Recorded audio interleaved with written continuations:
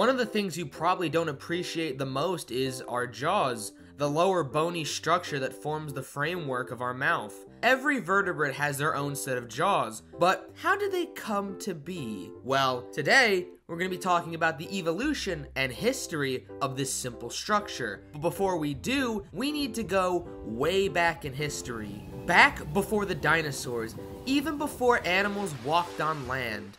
We need to go back to the Cambrian period. During this time period, giant arthropods ruled the sea. For the few vertebrates that lived in the ocean, the mouth was more of a hole that food flowed into. The only thing that closed it was a fleshy, muscle-like lip. Strangely enough, early forms of teeth formed around the mouth before the jaw. It was effective for a time, and it lasted about 90 million years, until one brave fish decided to make a change. To be a more effective hunter, Metaspringa had to create the first gill arches of any fish. These helped the organism get more oxygen outside of the water. A popular theory among scientists is that the jaw is just a modified gill arch. Their theory is that the two closest gill arches slowly began to form the jaw, which then led to the evolution of placoderms, which were heavily armored fish. They came in a variety of shapes and sizes, but the one that had the earliest form of the modern jawbone was from Entelanagnthus.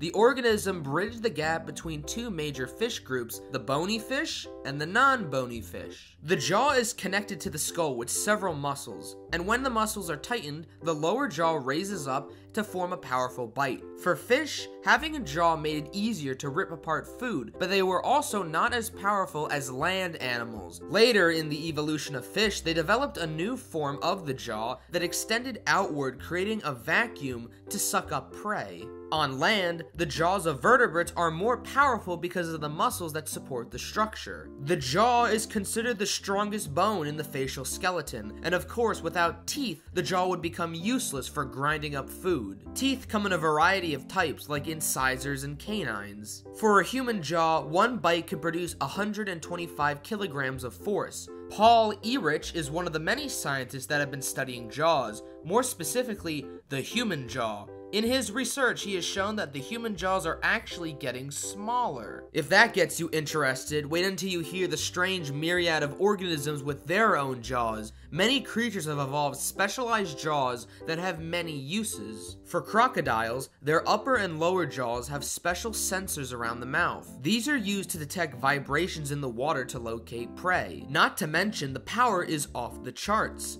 Unlike other animals, its mouth has a second jaw point that spreads out the force of the bite, producing about 3,700 pounds per square inch. These creatures have existed for millions of years and have changed very little. I mean, why fix what isn't broken? Going back into the ocean, the moray eel hunts in the cracks of rocks. Not having a specialized jaw like most fish, the eel instead has a second set of jaws in the throat called the pharyngeal jaws. Once the eel bites down on its prey, the second set of jaws pull the prey down into the throat. This evolutionary set of jaws helps the eel swallow food without the threat of it still being alive. However, other fish also have their own form of pharyngeal jaws. For example, the sheephead has pointed teeth in the front, but in the back of the mouth in the pharyngeal jaws, its teeth are flat for crushing up hard-shelled organisms. In Japan, snail-eating snakes have been in the trees looking for food. When they find the perfect target, the snake unleashes its secret weapon,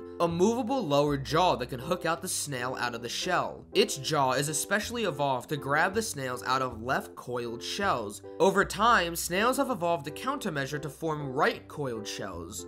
The evolutionary arms race still goes on. One of the strangest jaws has got to come from the giant anteater. These animals are called edentates, which is a fancy word of saying they don't have any teeth. Although not fused together, the jaw is slender and can barely move, but it doesn't need it, because this jaw holds a secret weapon, a 2-foot-long tongue used to lick up hundreds of termites. There are plenty of powerful bone-crushing jaws or slender, dainty mouths. Either way, this evolutionary part of the body is definitely a breakthrough. After careful consideration, I've decided to give this bone a score of a 2018 Golden Saxy Award. Congratulations, most people don't even get this score. Alright everybody, good night!